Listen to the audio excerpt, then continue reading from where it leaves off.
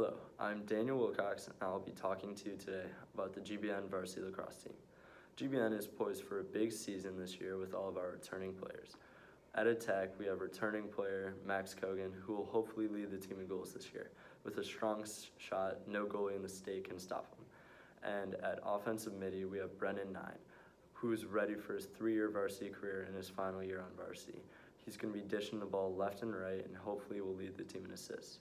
Then we have our D pools, D3 lacrosse commit Joey Harris, and last year's junior David Wilcox, who is an all-conference player, will hopefully lead our team, as the defense will be the focal point of our team. And then we have our junior captain and backup goalie last year, Sam Erickson. Despite his lack of hand-eye coordination and footwork, Erickson has worked really hard in the offseason and will hopefully lead us to a state championship. I'm Daniel Wilcox, and thank you for watching.